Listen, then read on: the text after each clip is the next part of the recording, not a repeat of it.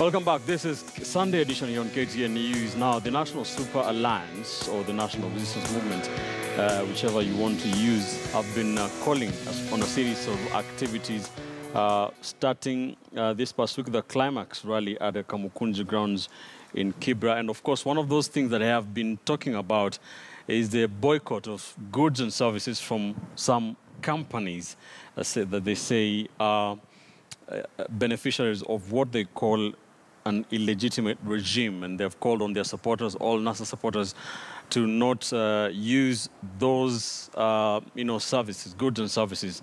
Let's listen in to what they had to say. Immediate effect, we call on all Kenyans who believe in free, fair, and credible elections to boycott products of the following companies. 1, Safaricom. And we do understand that it might not be immediate for our members to move and find alternatives, but we are giving our members until Friday next week to migrate from Safaricom. 2, Brookside Dairies. And this includes Brookside, Ilara, Molo Milk, and Delamere, and all products produced by Brookside Dairies. 3, Bidco Industries.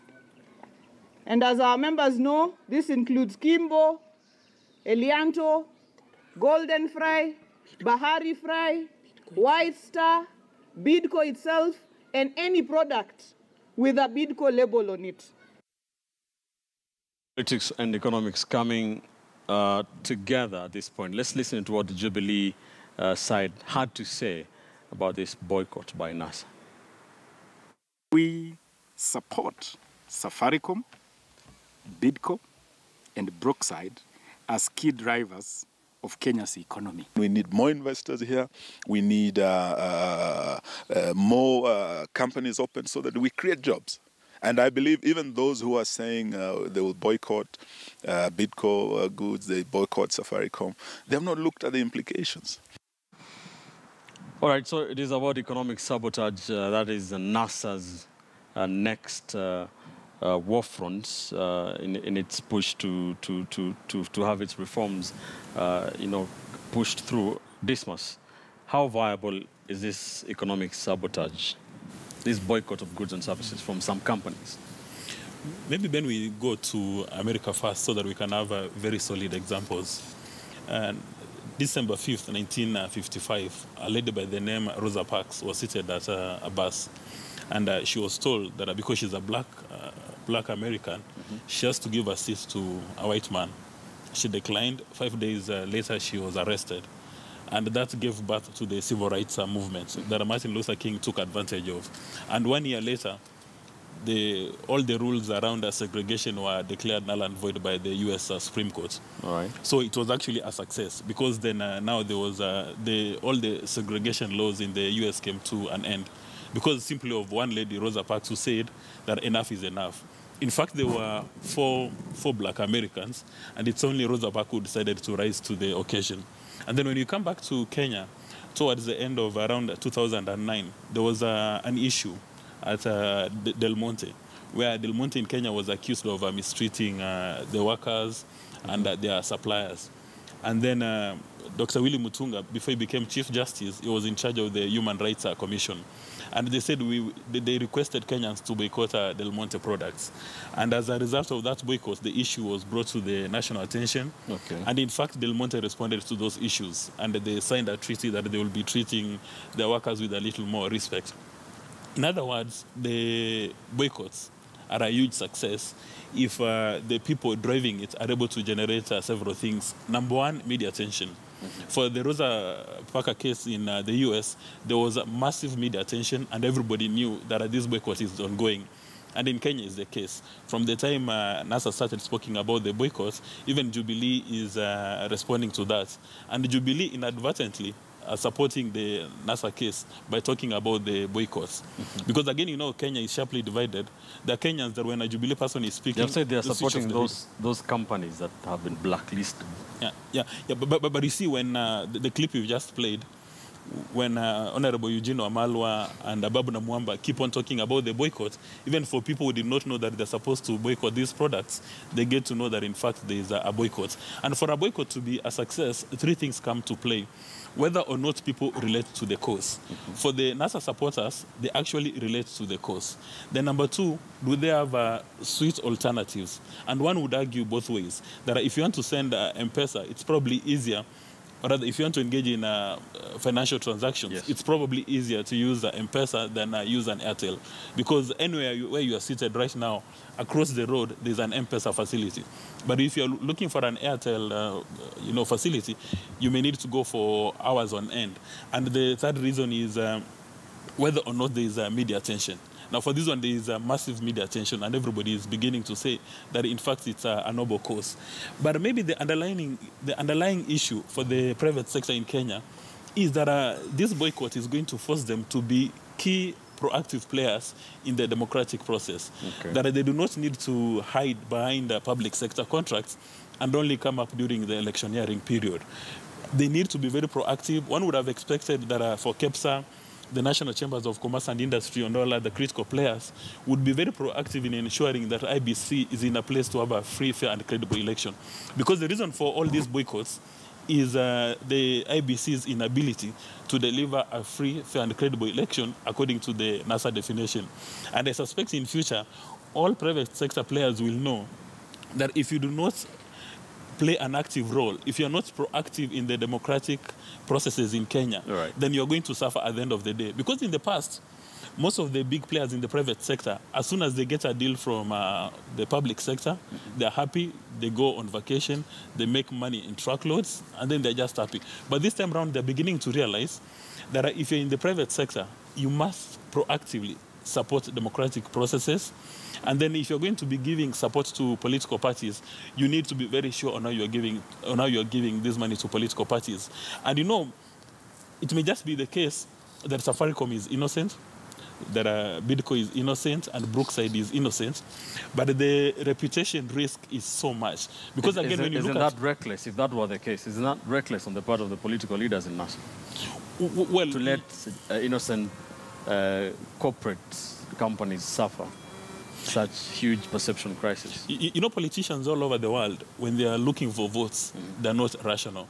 Mutinda Kavembe can confirm that politicians are the most irrational human beings. I mean, for instance, during the elections which took place on 8th, so many people knew that they were going to run for office, but they were not going to even get one vote. I mean, look at the people who were described as fringe candidates during the presidential race on August 8th. They knew for a fact that they are not going to get any votes. So they are really irrational. So for them, provided they want to achieve an objective, they'll push it to the limits. So it's incumbent for the private sector in Kenya, as well as the religious sector in Kenya, right, that when somebody, either from Jubilee or NASA, is crying about our democratic processes, they must come in, pay attention, and sort out the issue. Because right now, there's a chance that the boycott may not be a huge success according to the NASA definition. But the reputation risk to these Safaricom, Bidco, and Brookside, the brand is receiving a serious battery. And if you try to join the dots, especially for Safaricom, maybe even the intention is not to compromise the sales of Safaricom in Kenya. No. The majority shareholding of Safaricom is held by an organization in South Africa, which has got its parent company in the UK. So at the end of the day, the Vodafone shares at the London Stock Exchange are going to receive a beating. Right. I'll not be surprised if in the next few days, civil society players in the UK start doing a demonstration around 10 Downing Street, asking Theresa May whether she's aware that one of the subsidiaries in Kenya has been accused of mischief during the electoral process. Right. Hesbon, what are your initial reactions to this? You know, to say that now politics is trying to meddle with the economic aspect of the society is to miss the point, because the economy is big, you know, in as far as the society is concerned. And we have a lot of scholars talk about the political economy of the media, political economy of the society. And it has a big role to play in a democracy. You look at vibrant economies, they sustain vibrant democracies. Why? Because they enshrine a free and democratic media. They ensure that there is the independence of the media to perform its roles. And to a large extent, I think this is something that was going to happen in Kenya, because we've seen a situation where the corporate players and the manufacturing sector has had a big bearing on the independence of the media, on our democratic processes. And in fact, the mere fact that they curtail the independence of the media means that to a large extent they affect our democratic processes, especially with the information dissemination. But it is unfortunate to find ourselves in a situation where serious politicians are calling for economic boycotts of established brands in this country. And I want to disagree with Dismas. I don't think this is reckless by politicians. This is something that we should have seen coming. We've seen lack of that independence from big corporate organizations in this country. They've not spoken about ills in this society, and to some extent, they've been seen to perpetrate certain anti-democratic tendencies, you know, and it is all in the public domain. Yeah, and to say that it is difficult for the public outside there to understand NASA's concern is probably to think that the public there is naive. I don't think they are naive. There are a lot of things that people understand. Some of these companies that I mentioned, you had their CEOs, key personnel, just within the presence of the bombers of Kenya in the first general election, and you ask yourself, what exactly were they doing there? You know, and under whose auspices were they there? And if you listen to the conversation, you realize that after NASA came out with the resist movement, I don't think any economic players have come out to talk against this. What we've had is a group of Jubilee-affiliated politicians come and say that we support Safaricom. I would have expected the Association of Manufacturers, KEPSA, the National Chamber of Commerce to come out, you know, and address this. And actually let Kenyans know that when we have economic boycotts, they should be driven by the manufacturing center or key players in the free market economy. And we know the world over that economic boycotts are called because of certain practices within certain organizations which are not, you know, attending to the issues of the society or the well-being. And it could be issues about labor, it could be issues about the quality of the product or pricing. Now that we've not had a serious economic player or a body from within the economic sector come and denounce this resist movement, in a sense, you get the idea that probably this is something that they were not for. That there's a sense in which you get an understanding that probably these companies actually did something that these organizations that are respectable and recognized did not approve of. Because if then, you know, this was a blatant and reckless attack, then would have had these organizations come in their defense. But I must say that maybe they're just trying to, you know, play it safe by staying out, staying away. I think that's the problem we have in Kenya, that people think that staying out of something is solving the situation. No. If there is an ill in the society, if NASA is not right in doing this, they should come out and spell out that this is wrong and this is the reason why it is wrong. And I think from where we see it, it is now incumbent upon NASA to make it clear that this is not a reckless affront on these companies, that this is a deliberate effort through concerted effort among many political players, that these companies are interfering with our democratic process. And the moment that sinks into the electorate and the common mwananchi there, I think this thing will be a big, big success. But Ben, give credit to the National Chambers of Commerce and Industry. They had a news conference the same day NASA MPs spoke about resist, and they said it's unacceptable to the economy. Exactly. Maybe what they don't have is a sustained program to keep on delivering their message.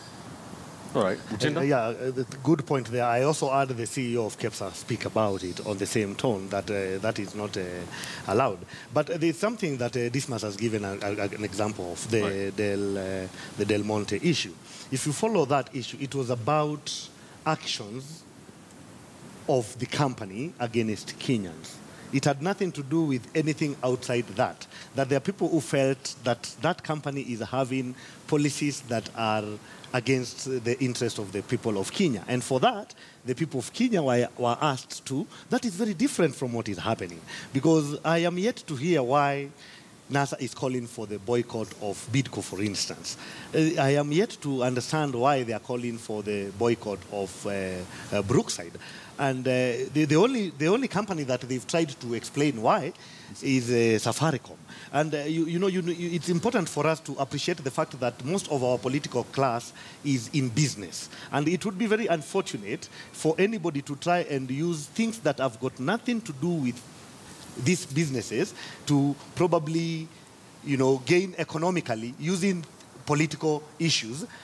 Yet these players are not guilty of anything. It's just a competition. Ordinarily in business, there's competition. You know very well that Safaricom has been the dominant player in that sector. Bidco too, Brookside too.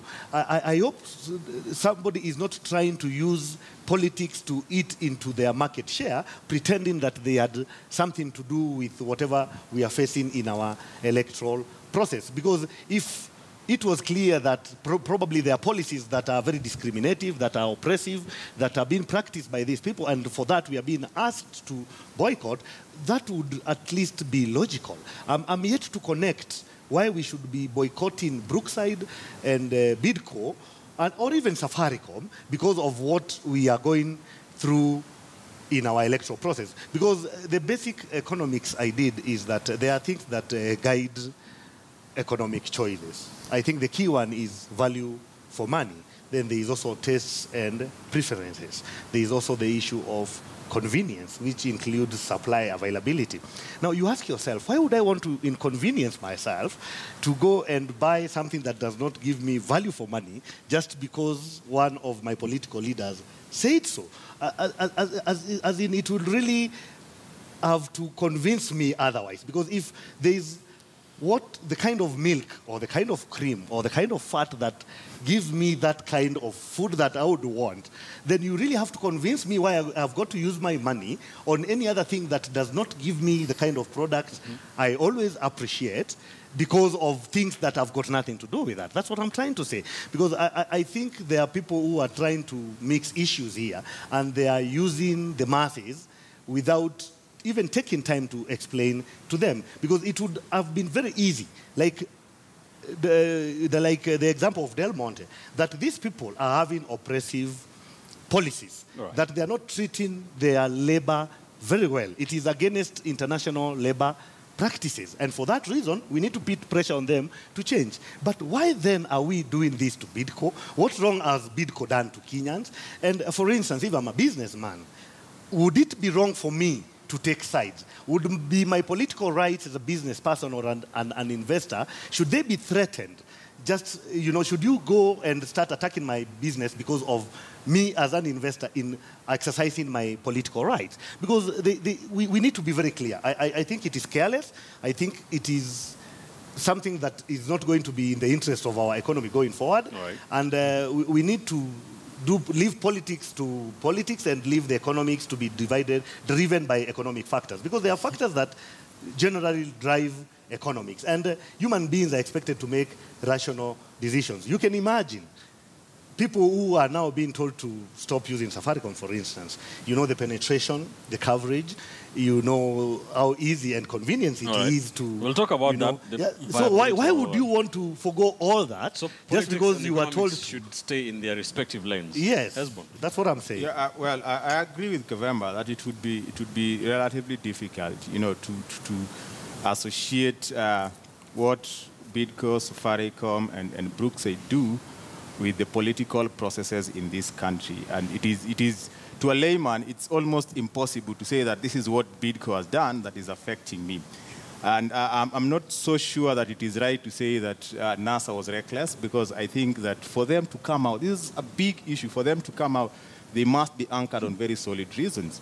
And that's why I said that it is not a question of telling them just boycott these products. There is a lot of explanation that they need to give. Did they do the explanation to their supporters? And that's what I'm saying. That's what I'm saying. That, when you listen to the press conference, what we are getting are sound bites. So it's incumbent upon NASA, and I want to say that there are opinion leaders outside there who are already shaping this conversation. And what they're saying is that we are not just telling you to boycott these products for the sake. They're actually trying to make it clear that this is the extent to which these companies have frustrated democracy.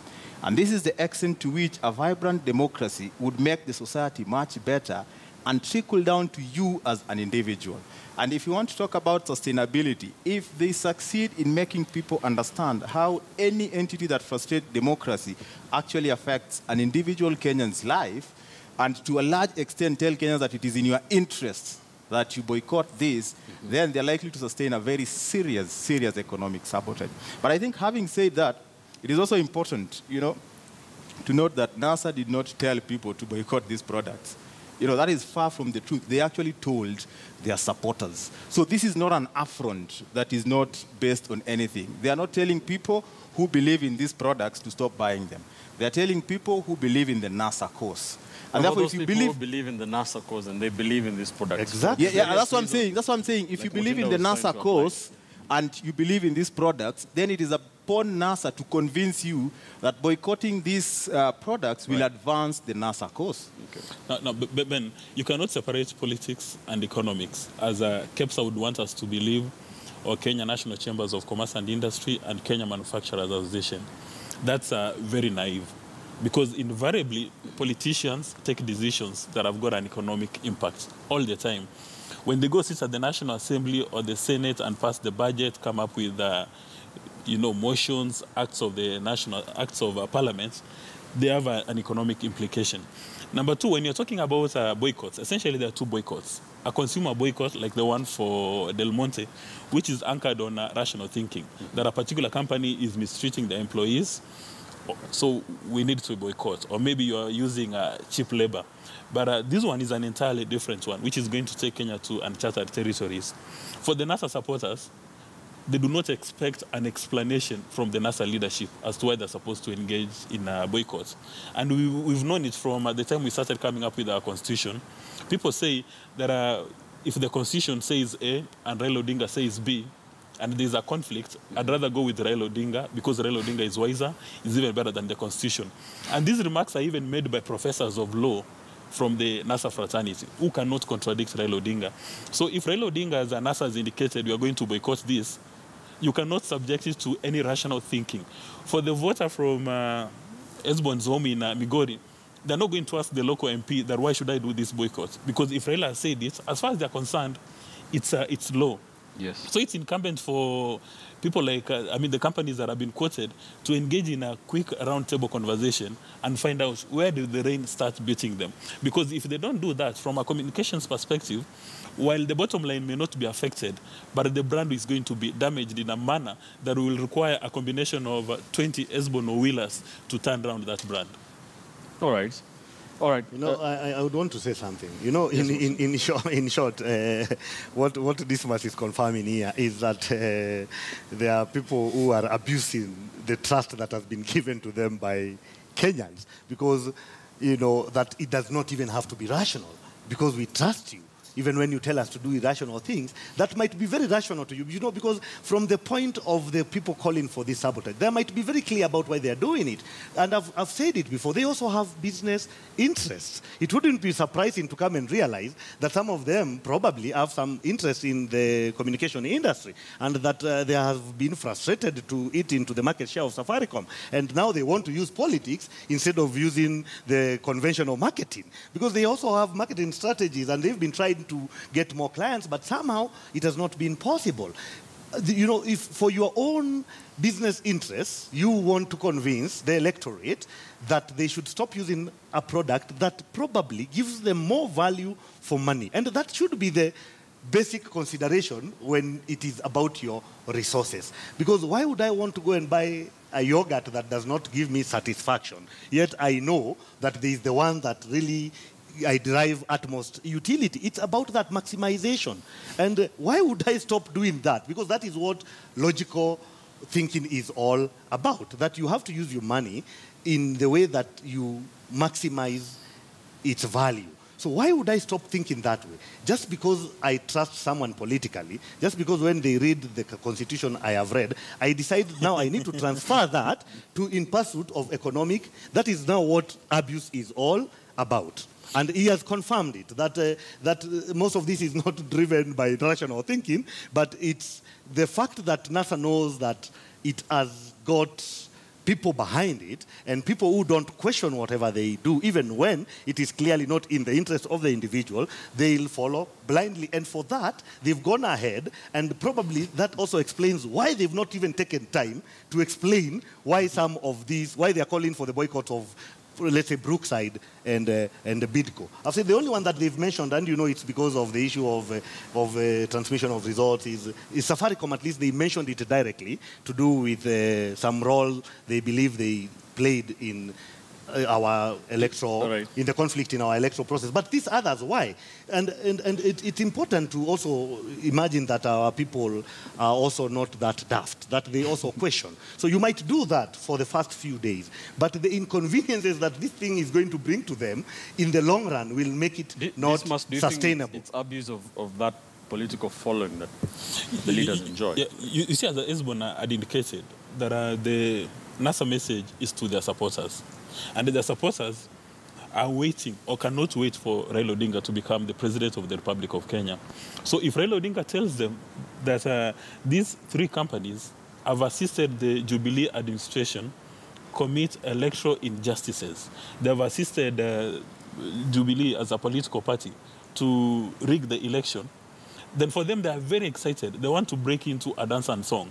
Actually, a number of them were interviewed in Kisumu, and they were complaining in Kondele. They were saying they're unhappy that they've only been given 3 companies. They want the entire list so that they can take their decisions.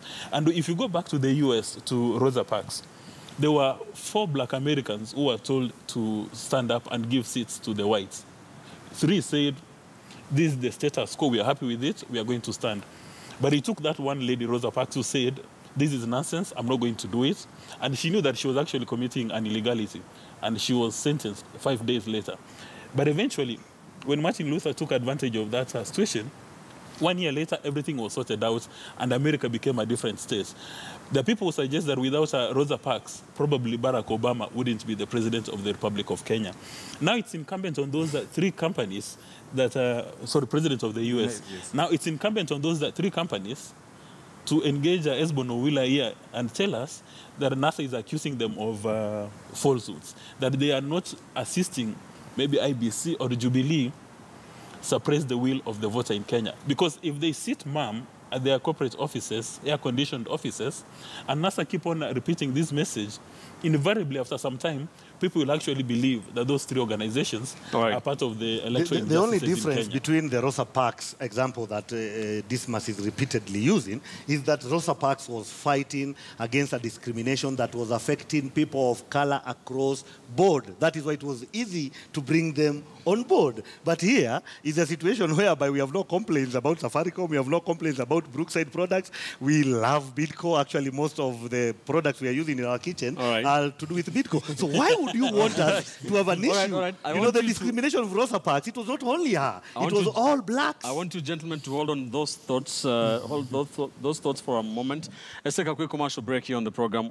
We'll come back to try and answer some of those hard questions that the Mutinda here is raising, and of course many Kenyans, many of those NASA supporters may be asking themselves. We shall be trying to answer some of this. NASA saying that their supporters should look for alternatives. Some of those questions are, what if there are no alternatives for those products? And of course, some of these issues, without the danger of having running commercials for those some of those products. But what is the replacement for M-Pesa, for example?